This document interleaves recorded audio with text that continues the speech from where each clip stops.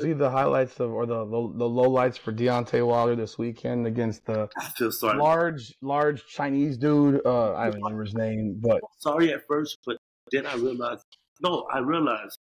Deontay had a great career. Like, he came out of nowhere, he did what he did. He became a champion, defended his belt. He made millions of dollars. He got to the main stage.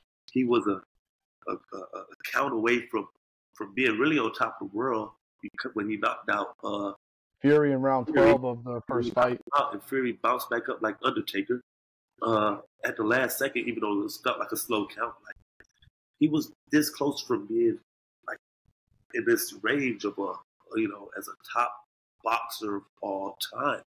And now it's just like your time has passed you by. I think he turned 38 now. 38 years old. He don't look 38, but he's 38 years old. Damn good. He comes out there, he gives you the perception that I'm going to be this guy that I used to be. I have this killer right hand that has fucking metal in it, and when I hit you with it, you're going down. And he can't do it anymore. It's just like, I don't even know. We didn't even know who he was. I didn't even know who had a fight. I forgot the fight was this weekend. I mean, I had other things going on. Okay, yeah, like having a baby.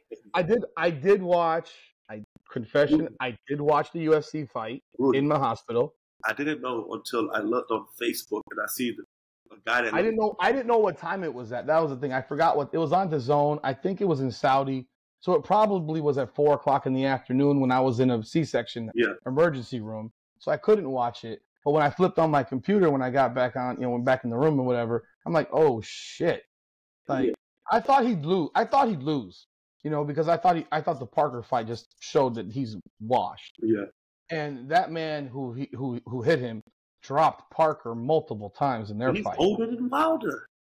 Oh no, he's an old man. He's like over 40. He's like 40 years old, but he is like 280 pounds, 290. And you know what's sad is that every time Wilder has lost a fight, he makes excuses. You got clipped. You then did a pirouette spinning around, and the man came after you and clipped you right on the jaw. And this is what idiots in Facebook.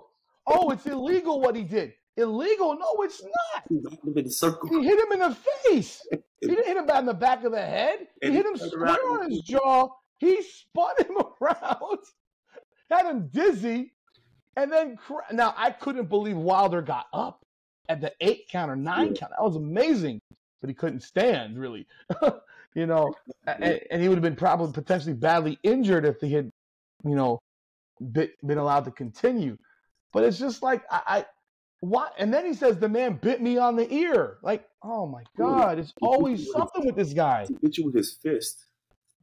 Like, there's always Wilder just can't take the L and move on. It's always there's some reason. Bro, you're 38. That's the reason. You were never a great boxer. You were a puncher. Yes. You could hit hard. You could drop people. You could lose a fight for 7 rounds like he did versus the Cuban fighter that he fought, Luis I forget his last name. No, this guy was a Cuban boxer. Huh? The chubby guy, right? Yeah, the chubby Cuban boxer who was beating him for 6 rounds, and then Wilder catches him with a right and drops him and ends the fight. Like, he was getting dominated. That was the fight before he fought Fury. So it's like there have been holes in his game forever, hidden by the fact that he can not hit you and put you to sleep. And that just doesn't exist anymore because he doesn't have the same speed in his punch. Wow. Thank you for watching Come On Now, the podcast. Please be sure to subscribe, like, comment, and ring that bell so you get up-to-the-minute updates when we publish new content.